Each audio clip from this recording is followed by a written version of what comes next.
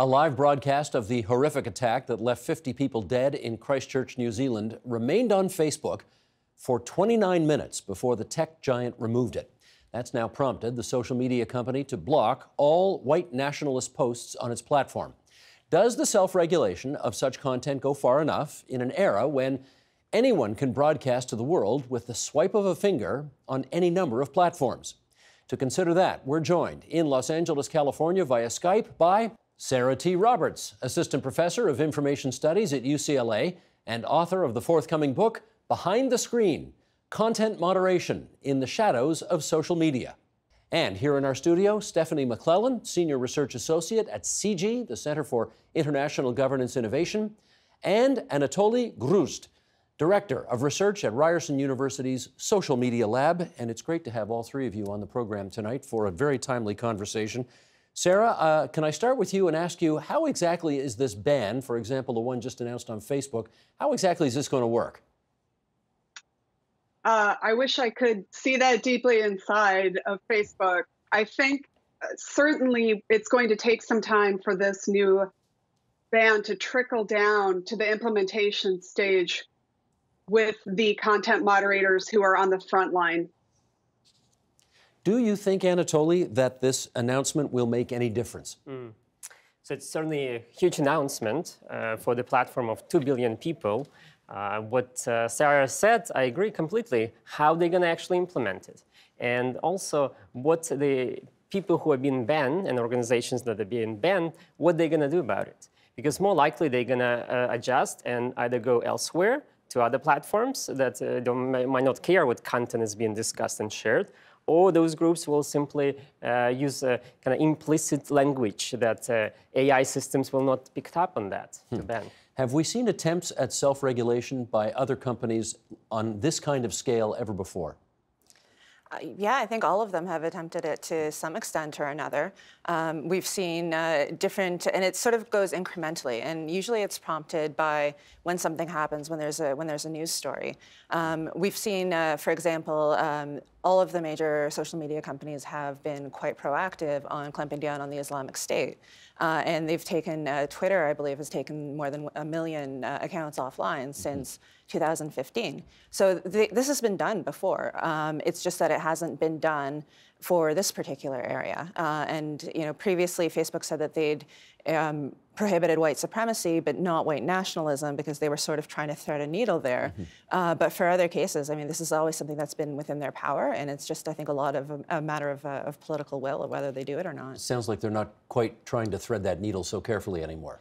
I don't think so, and I think they're still always going to do it to an extent. I think by the sheer virtue of the fact that 1/3 of the world uses this platform, and you're not going to get all those people agreeing on what it should be and what's acceptable discourse or not. So I think what we're seeing is, again, when something happens like the Christchurch massacre, where it becomes a huge international outrage, they have a lot more incentive. It lights a fire under them to take action on something that they've been waffling on before. Sarah, let me follow up with you on that. Do you notice a difference in the way that these massive social media companies are talking about themselves nowadays? Certainly. I think that's down to internal change. I think, as indicated by your other guests, that's also due to massive pressure, whether it's sort of general public disgust with how some of the things have been undertaken on these platforms or not, or whether it's a fear of regulation more broadly. The companies seem to be acting outside of the party line of free speech, or that all discourse has a place on platforms. And I think it's high time for that. As your other guests pointed out, it's going to take coordination among the platforms, really, if these changes are going to take hold in a meaningful way. So we have yet to see what other platforms will do in response to Facebook's move. Anatoly, moderating online content is always fraught with controversy. In your view, how well are the social media giants doing at it? Well, when we talk about content moderation, we have to realize it's a kind of multi-level system. You start with automated system that detects potentially harmful content. Then it may go to human moderators who then decide, well, is it? And they have a few seconds to decide. Then we have to remember there are community moderators. Let's say Facebook page or Facebook group will have 2 or 3 of them. And so they also have to kind of see what content their members post and decide. One of the projects, just to give you an example of complexity of moderation in general, one of the projects we did in the social media lab looked at how people express different views in regard to news stories related to race, ethnicity, and religion. And so those are sometimes controversial posts that people post. And we wanted to know whether this, the frontline community moderators are able to capture some of these racist remarks and remove them. In our case was Facebook, one of the Facebook pages. And so we found that 20% of messages, even after community moderators stepped in, they were still included some racial and race-related hate speech. So just to show you that it's... the filter is not perfect. Not perfect. How about you, Steffi? What's your view on how well they moderate abusive content, for example? Abusive content is one area where they pretty much constantly come under criticism for that. And again, whether it's a matter of it not being picked up by the system, whether it's a matter of the abusers being able to sort of game the system in a way where they know where the lines are and they know just how far they can go before they reach over the line. So it's, I mean, they're making progress, again, I think because they've had so much criticism of this. I know Twitter has done a lot of work to adjust their tools to make it easier to report abusive behavior and sort of mob abuse where people pile on, which was not always getting picked up before. So they're making progress, but I think just the sheer scale of this, if you look at a platform like Facebook that serves 2 billion people, if you've got 1% of those people posting harmful or abusive content, that's still 20. That's 20 million. That's 20 a lot. Incredible. Yeah. Sarah, just before I get you to weigh in on that, let's just share a clip. This is what Facebook thinks it's doing. So Sheldon, let's roll that clip. We've spent years building computer vision technology to identify exactly this kind of content. Computer vision is the branch of artificial intelligence that enables machines to visually see what's in a photo, such as, in this case, perhaps blood or gore. In fact, 97% of the graphic violence that we take down is detected by our systems before anyone even reports it to us. Sarah, that suggests they're doing a pretty good job at catching most of the bad stuff. Do you think they are? It's also an issue of impact. It's not just that there may be one incident that doesn't get picked up by these automated systems. It's the impact that such an incident can have. And when we think about the horrific events in New Zealand, that's a really unfortunate case in point of what I'm talking about. Now, we're talking about this, obviously, tonight on TVO because of what happened in New Zealand. That has prompted this discussion. So, Stephanie, I wonder if part of the answer to what offends so many people is just simply ending the capability of live streaming on Facebook. What do you think of that idea? I think there's a lot to be said for that. There's nothing saying that we have to see everything in real time, whether that's a video or whether that's something that people are posted. There is it's a conscious choice that platforms have made to allow these capabilities. I've seen mention that maybe they should look at delaying or instituting the kind of delay that you have on a lot of live TV programs. So there are other options there. But again, I think regardless of whether you delay it 5 minutes, half an hour, you still have 400 hours of video are being uploaded to YouTube every minute. So like it's still a huge amount of scale. So I mean, human moderators play a huge part of that. There's only so much they can do, and there's always going to be, when you have humans who are doing this, there's always going to be, some level of difference. You're not going to get uniform results. Sure. And at the same time, AI, they're making great strides, but I don't know if it's all the way there yet. And there's some things that either they're not going to detect, or on the flip side of it, there could also be a lot of false positives. Well, Anatoly, I guess we should do the full disclosure thing right now. This program airs, of course, at 8 o'clock on television, but it also is live streamed on Facebook, and there will be people who are not near a television set, but who are watching us right now, live streamed at 8 p.m. Eastern Time on Facebook. If the answer is ban all live streaming, I'm going to be presumptuous enough to say some good stuff is also going to get caught up with the bad stuff. What do we do about that? And that's the problem at its core. So far we've been talking about content moderation, so to decide whether to show something or to block it. But I think another important piece here is the filtering and recommendation systems that make the content to be visible to others and to go virally. And I think not enough attention has been given to that aspect of social media platforms. And this is at the core of their business, of attention economy. So how do you compete for eyeballs, and how do you decide among billions of pieces of information which content to show people? And unfortunately, the current recommender systems, they optimize for engagement, but not necessarily for assessing whether this content will be harmful or not. So I think if we look at these issues, content moderation, yes, but also what actually is going to be promoted and by what platform, it's also an important aspect of it. Sarah, where do you weigh in on this issue of live streaming and whether we should or whether we should ban? Well, I agree with both of your guests who are in studio. I think, first of all, there's quite a gamut between turning a tool off and opening a tool to anyone at any time. And so there's quite a few things we could explore in between there. I find recommendation and vetting that there's quite a bit that could be done there too. So for example, we could take Steve Pike in the agenda and say, that's a known good actor, a known good quality program that's vetted, we allow live streaming. An unknown person who jumps on with unknown ends, maybe that needs some more vetting before it gets the live stream. Okay, let me just switch gears a little bit on everybody here, and to that end, read a piece that was in the New York Times just earlier, I guess just towards the end of last month. Sheldon, let's put this graphic up, shall we? Focusing only on moderation means that Facebook, YouTube, and other platforms such as Reddit don't have to answer for the ways in which their platforms are meticulously engineered to encourage the creation of incendiary content, rewarding it with eyeballs, likes, and in some cases, ad dollars. Let's follow up on this. Anatoly, what is, this is Charlie Warzel in the New York Times writing, what does Charlie mean when he says, quote, engineered to encourage the creation of incendiary content?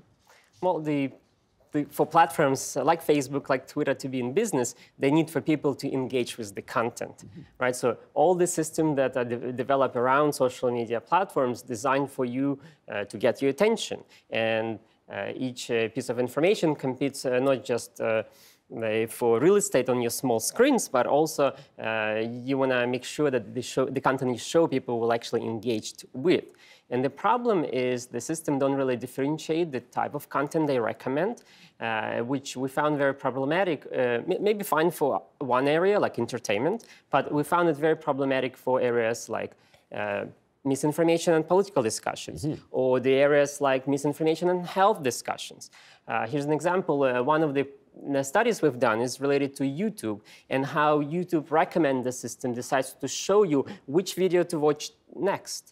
And this is a very powerful mechanism because if a wrong video is shown to you, you may, and then another video in that space, like anti-vaccination videos shown to you. And if you keep watching those videos, you may perceive that this is the reality. That's truthful information. Do your studies indicate that when YouTube automatically loads another video immediately after the one that you want to watch, most people will in fact watch the one that YouTube has popped up? So we don't know whether people actually watch it fully, but we do know that YouTube's recommend algorithms more likely to recommend anti-vaccination videos than pro-vaccination videos. So that's a powerful influence then, potentially. Correct, yes. Got it. Well, okay, I'm not advocating this. I am merely asking the question. Do we need government regulation? Do we need any regulation here? Stephanie, weigh in on that. I think there has to be something better than what we have now, where the companies have been trying to convince everyone for the last however many years that self-regulation was just working just fine and they don't need to do anything else. In Europe right now, the European Commission is looking at instituting a law that would prohibit, or it would force companies to take down any terrorist content within 1 hour of it being posted. Or else what? Or else they could be fined for up to 4% of their global revenue. Oh, that'd get your attention. Yeah, it would, it would. And so this is, a lot of freedom of expression groups have put forward huge concerns about this because they're saying We don't know enough about how this is going to work. Part of the law says that they would have to take proactive measures, so which would mean some form of upload filtering. There's not enough transparency about whether they're doing this effectively. There's not a way to appeal this. We don't know enough. We don't have enough visibility into how this whole system works. Plus, with a fine like that, there's a danger that they'll fall on the side of over censorship, because you don't want to try and mess around with something that's that huge. So they'd err on the side of taking things down that might be controversial or unpleasant, but not necessarily harmful. Inhibition as opposed to prohibition. Absolutely, yes. Gotcha. Yes. So there's harms of overregulation, there's harms of underregulation. I think, I don't know that anybody's got it right yet, but I think the status quo is not necessarily effective. Sarah, I'd like your view on that, whether or not there's a role for government and increased regulation here. Well, I concur with Stephanie's comments on the risks as well as the affordances of those moves. I think whether or not we want the regulation to be coming, as she indicated, it's already here in some cases. And we can think of an example like Germany, which put forward its controversial NetzDG law, going towards enforcement of its own local anti-hate speech legal implications and force the platforms to enforce those. So we're going to see more of that, to be sure. I think it will be an ongoing problem for legislators to get it right when they can't see under the hood and they have very little understanding of how these systems work. That's not necessarily their fault. It doesn't mean that they're stupid or ignorant. It means that those systems have been closed and opaque for a decade and a half. So I think the first thing we have to do is demand the kind of transparency we all need to better understand what's going on. Sarah, have you been able to come to a conclusion yet about that German experience and whether it's had the intended consequences that they wanted? I don't think I know enough about that case from that perspective. What I can tell you is that certainly inspired a spate of hiring for content moderators who were familiar and local to the German context. So there have for sure been implications on that side. Stephanie, what about in Canada? Any attempts that you know of by Canadian authorities to increase regulations in this field? At this point, I don't think so. Canada's in an interesting position because the American approach is much more informed by their First Amendment. Their idea of freedom of expression is a huge part of American law, American culture. They didn't call it the Wild Wild West for nothing. They didn't, and these platforms originate in the United States as well. So you've got some global governance and global jurisdiction issues to consider.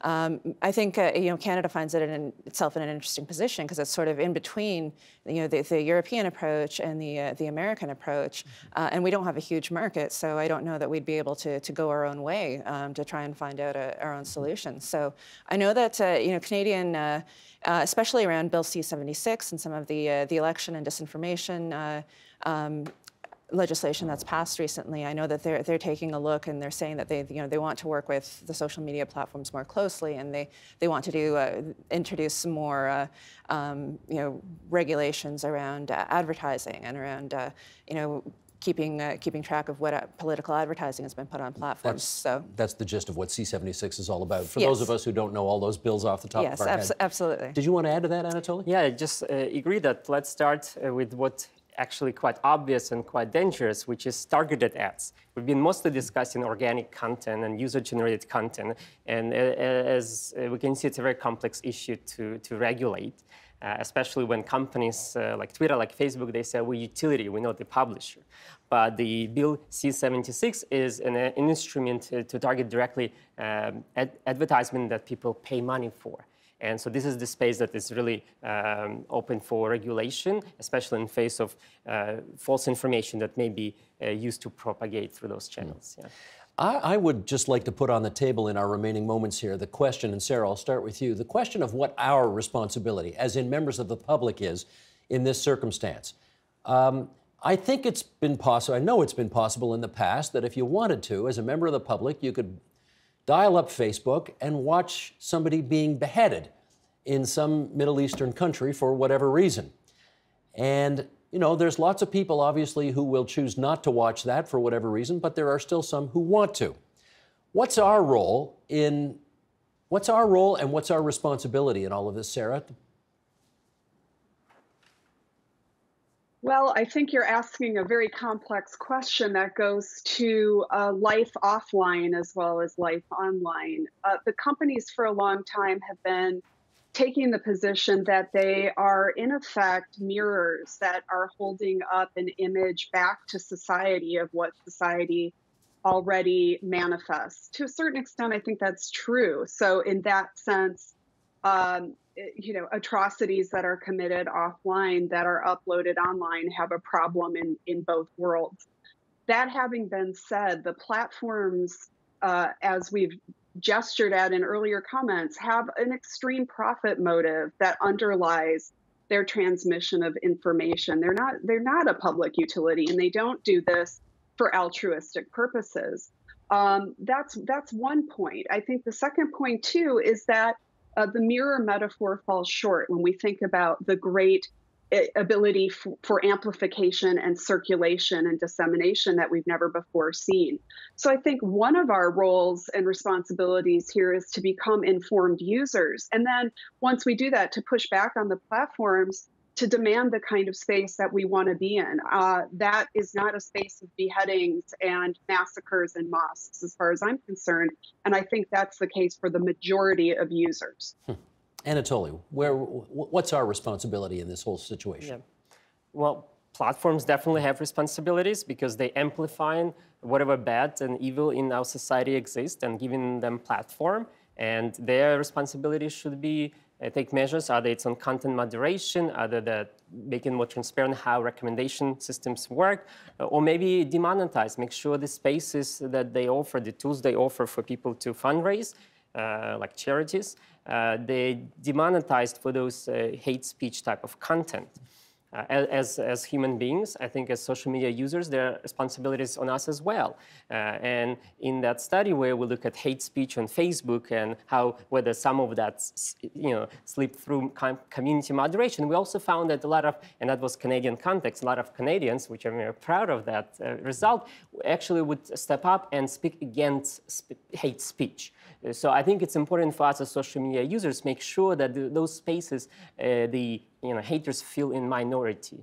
And if they feel in minority and hold in minority point of view, it's less likely they will speak up, at least in these public online environments. Stephanie, your view on that? Yeah, I mean, I agree with both those points. And I think another issue, and this is happening a lot in the field of disinformation, is looking at public education and public literacy. Because there are, we do have the platforms, even if they're allowing people to speak and to say, abhorrent things, people can, the platforms can still choose whether to elevate it or not. But I think there's also, there's something to be said for, educating people about whether some of these things are true. There's going to be hateful people out there no matter what, but you can try and, as Anatoly mentioned, if you can do, I think more research is needed to see if, what kind of interventions would work. Well, I'm curious, Anatoly. I know this is your business, this is your field, this is your passion, your interest of research. Are you ever overwhelmed by all of the toxicity and filth that you would happen upon in the course of doing your job? Well, it comes with the territory, and certainly as somebody who's been looking at a lot of content, including hateful content, you got unfortunately accustomed to it. But when you engaged other researchers, especially junior researchers, you really had to make sure that they are ready and have some support and training offered to them if they also encounter this content.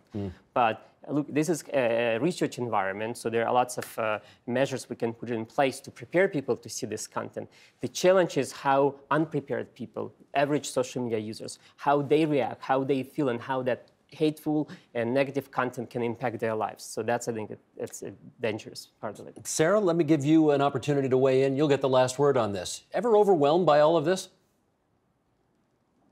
Yes, yes, I am. I've been looking at this topic since 2010, and I'm pretty close to it and pretty familiar with what goes on online. Every now and then, I have a chance to reflect on that environment and its impacts on me, and as Anatoly said, on others in our community. And as a seasoned researcher, I know it has impacts on me. So that bears the question, what about everyone else? And I think that we really don't have a longitudinal sense of what these impacts will be for years to come.